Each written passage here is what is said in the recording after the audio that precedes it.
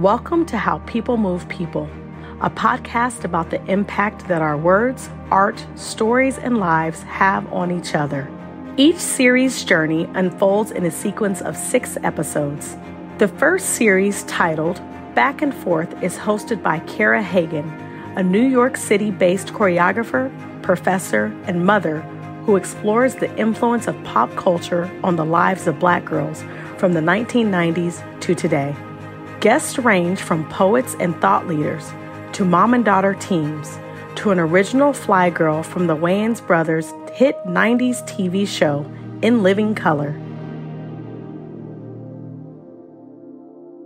If I could speak my mind, what would I say?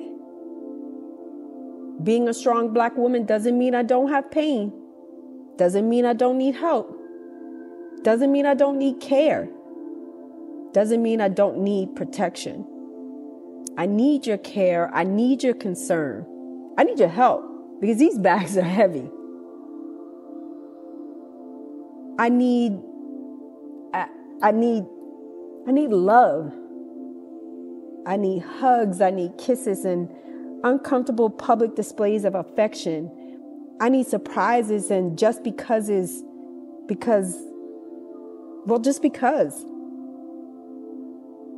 I need to matter to you.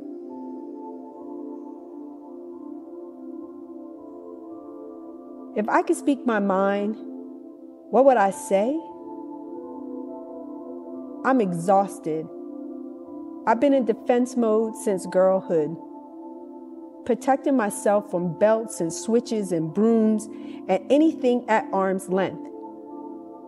Protecting myself from predatory men, strangers, and those known to me. Protecting myself from Black familial trauma. Protecting myself from toxic family, toxic friends. Protecting myself from you. Protecting myself from me. Protecting myself from memories of being unprotected. Wounded, but still here. In fact, I am certain I've earned a Purple Heart from the wars of my childhood.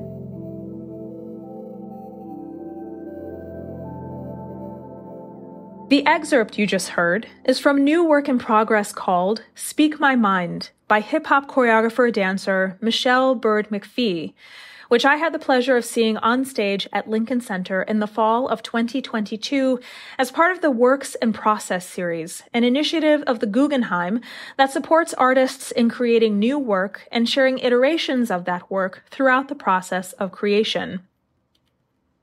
McPhee is a self-described street dance activist and founder and artistic director of the New York-based Ladies of Hip Hop, an organization that centers women's voices and histories in hip-hop culture. A Philadelphia native, McPhee was recently honored by having her image included in a new mural unveiled in the city in December of 2022, celebrating the 50th anniversary of hip-hop by artist Christian Tamarts Rodriguez. You can find a photo of that mural and a photo from a recent performance of Speak My Mind on the podcast website. Welcome, friends, to Back and Forth, a podcast exploring pop culture and the kinetic lives of Black girls. I had the pleasure of sitting down with Michele Byrd-McPhee to talk about her career, her inspirations, and speaking to her childhood self. It's such a beautiful conversation. I don't want to say much more other than get comfortable and take a listen. I hope you are as inspired as I am by Michele's words. I'm so excited. So I want to jump right in with the street dance activism. What is a street dance activist and how did you become one? Oh, wow. Great question. I think, to be honest, I think that's still evolving in terms of like what the definition is. And if I think about it, really, it just to me means doing whatever needs to be done to center hip hop culture, in particular women in hip hop culture, and do the work of being treated fairly, being paid fairly, being taken care of and not taking advantage of. And so whatever that work requires or calls me to do is part of what I think a street dance activist is.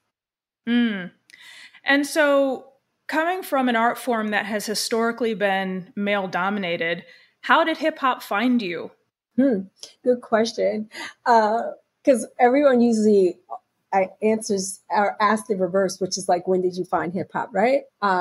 So I think I don't have a clear kind of separation of like, oh, now I love hip hop, because, I grew up in a household that played all different types of music, and my mom was a record collector. My uncle was a radio DJ. And so when I say we had tons of music, albums, actual physical vinyl around, this was just another album that was put on the turntable for us to dance to. And so I don't know that I have a clear, like, oh, I love hip hop. It was just more music. It was more Black music at the time, it was a Sugar Hill Gang, which was for me an extension of what I was hearing. You could think about songs that were R&B songs that you heard people, rhyming in patterns, so, for me, it was just an extension of Black music. But if I think about when I decided, like, hey, I kind of want to pursue this as a career, even though that probably wasn't the conscious words, it was just, how can I figure out a way to have this part of my life at all times? It was probably in my late 20s, so, I'm not going to say how old, but it was quite a while ago. And I knew, even as I've tried to like work, not tried, but as I've been in other fields, it's never left me in terms of whether I'm presenting work or producing an event. It's always been part of my life since the music came along, the movement and the culture all came with it. So, I think since its inception, it's been part of my life. Beautiful. And so thinking about you as baby Michele, when you were growing up, who were some of the most influential artists in your life, and what did they teach you about being in the world? Awesome. I always start with my mother. She was such a huge influence for me. And even though she didn't pursue dance as a career, my mom was a designer, and she also was a hairdresser. So from very young, she made all of our clothes, but also had her own line of clothing with her own group of models that she did both their hair and their clothes. And so for me, and then she opened physical spaces when I was really, really young. So I think her first salon she had when I was 12. So for me, this idea of women being entrepreneurs were just, it just was normal for me, as opposed to like, it being a thing now, so for me, the very, very first artist to have a huge impact on me, and still does, is my mom.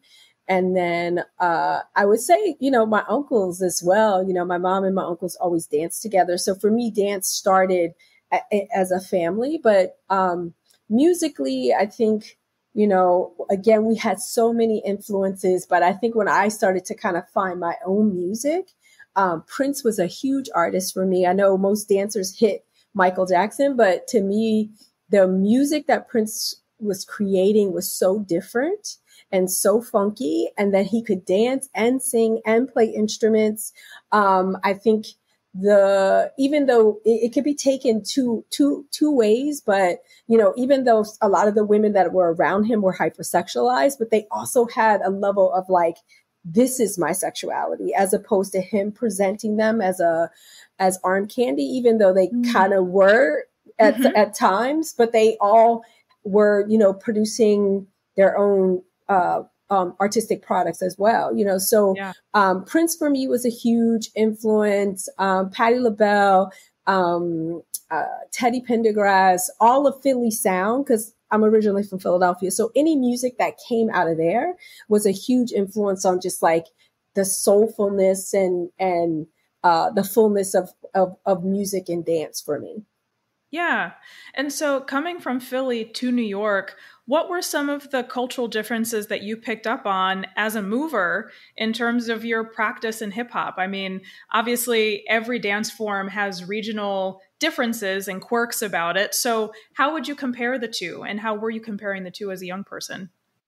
As a young person, I think the comparison is more like just names. The way things were named were different, but and those things were regional. And there definitely were some dances that existed in Philly that may not have made it to New York yet or weren't part of that vernacular. But also it was the commonality, and the immediate connection of no matter where you're from, the song and the dance, right? So, once that song drops, what you're supposed to do. And so I think even though, not being born in New York City or raised in New York City, you have this like ideal of it being so huge and being so different. And in many ways it is, but in terms of that subculture of music and dance, especially hip hop, it's more interconnected than it is divided. And so it was more seeing the commonalities and how we could, connect with each other without me knowing, the street vernacular maybe of New York City, a little different than Philly, but, all the same, in terms of who we are as people and how we exist in that space in music. Beautiful. Thank you for saying that. And so I want to talk a bit about Ladies of Hip Hop. This is a big thing in your life. Ladies of Hip Hop Festival has been around for 16 years. So tell me a little bit about the inception of that project, its trajectory, and where it's going.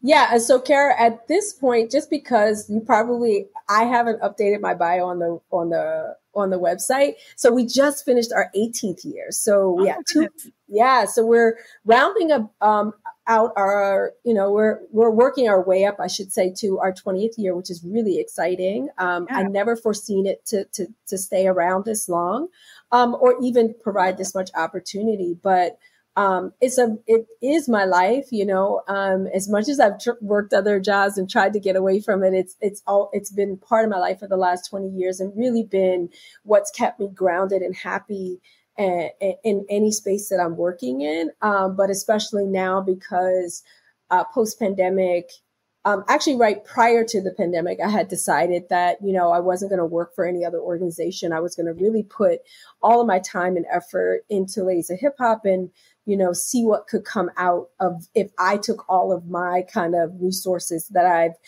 gathered from working in different spaces and applied that to Ladies of Hip Hop full time. And so being able to work on this full time has allowed us to create more programming. So the week-long festival is what it is. It's just getting better and better every year.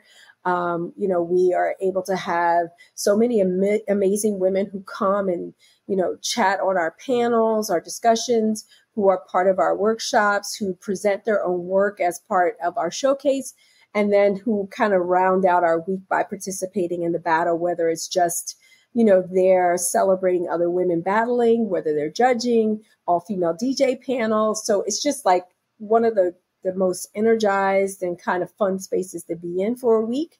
But we also now have, a performance company. And so we're sharing, more on a regular basis, this work that we're creating and what we're doing.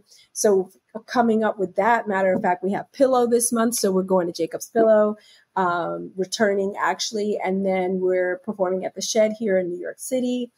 And we have some other kind of residencies happening that I can't, announce yet, but, continuing to do this work. And in particular, I'm focused on a project called Black Dancing Bodies, which is focused on women, Black women in hip hop.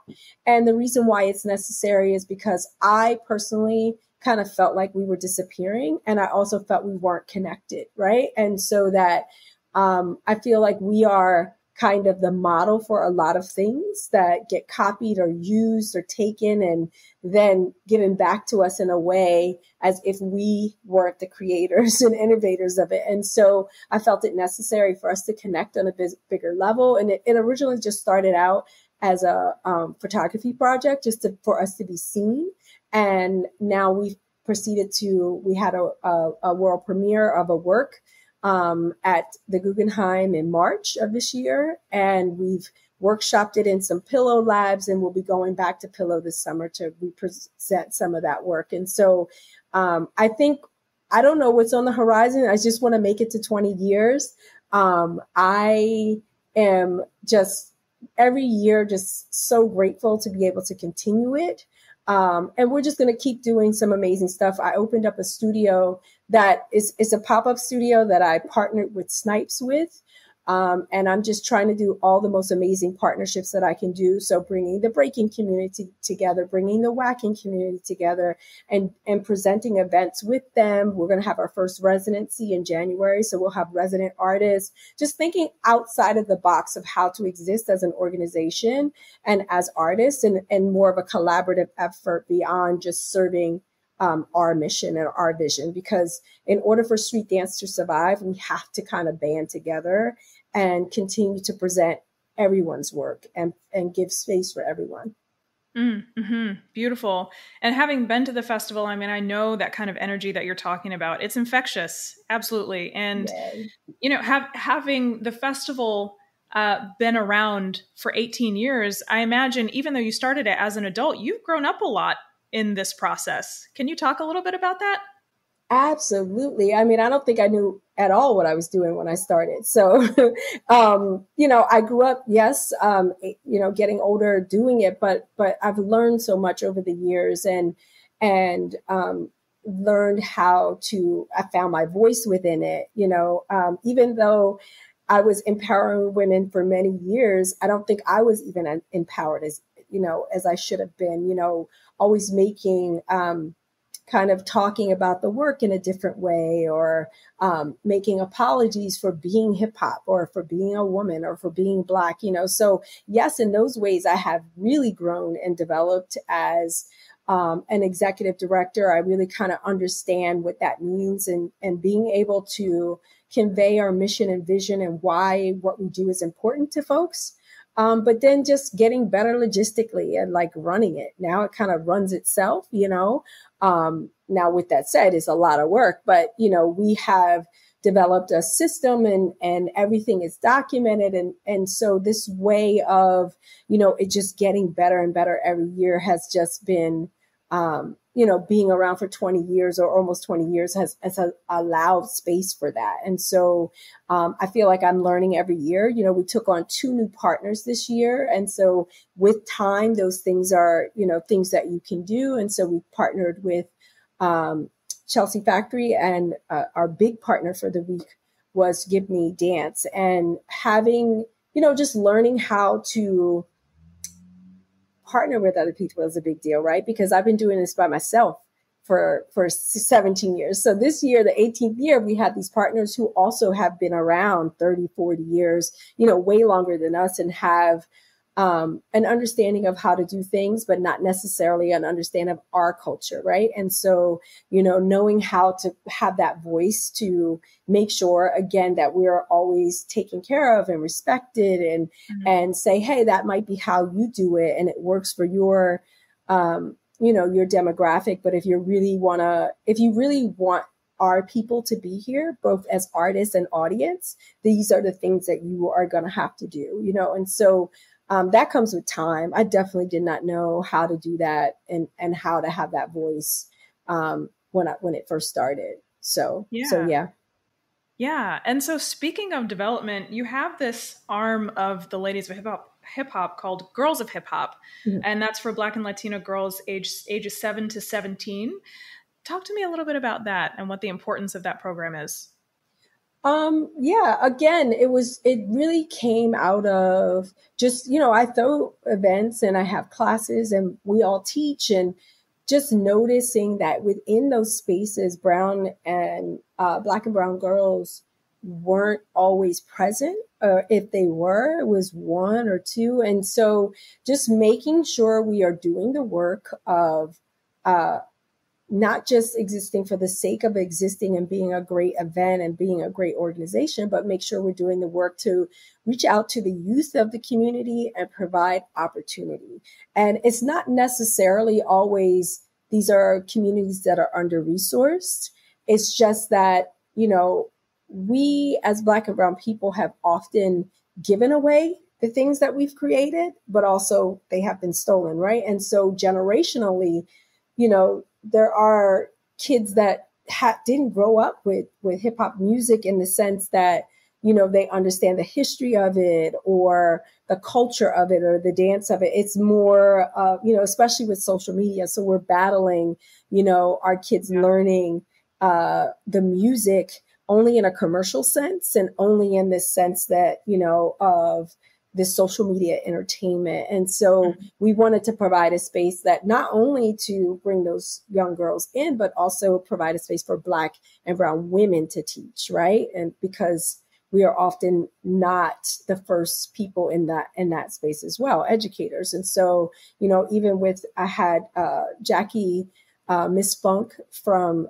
VersaStyles teaching, Tweety, even the younger dancers who, are representing different communities. I have dancers who are both Black and Japanese. And so, having that representation as teachers, as educators, people passing on the dance is super important. So I feel like the mission of that project is twofold, but it's very important. And basically what happens is we, during the fall. Summer, it's kind of hard because kids have so many other things to do. But during the fall, we offer online classes. And that was also because we didn't have a space. So this fall, we will have actual physical classes where the girls can come once a month and train with 3 different teachers. Congratulations. That's awesome.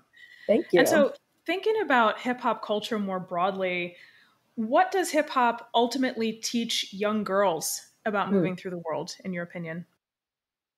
Great question. I don't think I've ever been asked that question. I think if I think about the culture as a whole, it can teach community, right? And it could teach that we have a space, that have a belonging, that we are innovators, that we are amazing at what we do. If they're able to find those spaces. So I do feel like, we have a job as people on the inside of this and artists to really make sure that we are finding these young women and doing the work of tapping into really giving them the real thing and not like surface, because listen, I don't knock any music. I feel like artistically, I can see why a Cardi B would be interesting as well as a No Name, right?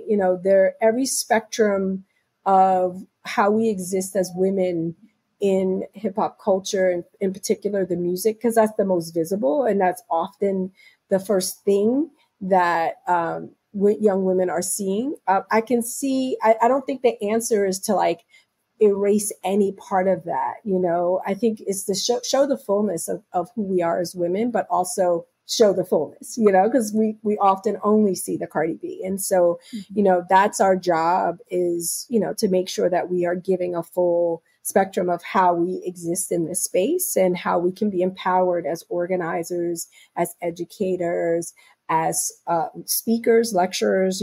Very often we shy away from that space in particular, to just tell our story. You don't have to know everything about every portion of hip hop, but you do have to know how to communicate your story and your love of it. And so I hope on some level that is what we are doing with girls and women in Ladies of Hip Hop. Beautiful. And my final question for you is, what does Ladies of Hip Hop give back to baby Michele? Yeah. Oh, wow. Wow. Great question. What does it give back to baby Michele? It really does give a sense of there's a place for me, because I didn't go to college until I was 24, because I felt like I knew what I wanted to do, and it was involving street and club dance culture. And I couldn't find that in a higher education space. And I never did when I went. But with what I did personally and what I did, in terms of higher education, I was able to make my own path. And so it's giving me a level of like, there's a space for baby Michele. You will get to be on the Ailey stage, not as an Ailey dancer, but as you're, doing your own stuff. Cause I was like obsessed with Ailey when I was younger and still am. I mean, it's amazing organization, amazing dancers. And brown girls are smart. Brown girls are dope. Like I was young during a time that, it there wasn't so much Black girl magic and all of this empowerment. It wasn't really like cute to be a brown girl, you know? And so if I can impart anything to her is to continue to love and do the things that you want to do, because you will go far beyond what you ever dreamed. So gorgeous. Thank you so much. Thank Michele you. Byrd-McPhee, thank you for all your wisdom. You are dope. I'm such a fan. And thank you for gracing us with your presence today, for giving us your time. Thank you for having me, Cara. It's always, always dope. Thanks again for joining me on the Back and Forth podcast. And I hope you'll join me next time when I sit down to chat with Deidre Lang, an original Fly Girl. If you grew up in the 90s, you know what I mean. I'll see you there. How People Move People is brought to you by the National Center for Choreography at the University of Akron, or NCC Akron. This podcast is produced by Jennifer Edwards. James Sleeman is our editor. Theme music by Ellis Roven. Transcription by Arushi Singh. Cover art by Micah Krause. I am Dacre Baptiste, Vice President and COO at the Orpheum Theater Group in Memphis, Tennessee, and a proud NCC Akron board member. Special thanks to the John S. and James L. Knight Foundation for their continued support of NCC Akron programming like this. To learn more about NCC Akron, please visit us at nccakron.org and follow us on Instagram or Facebook at NCC Akron. We hope you enjoyed this episode and encourage you to subscribe on your favorite podcast streaming platform by searching for How People Move People.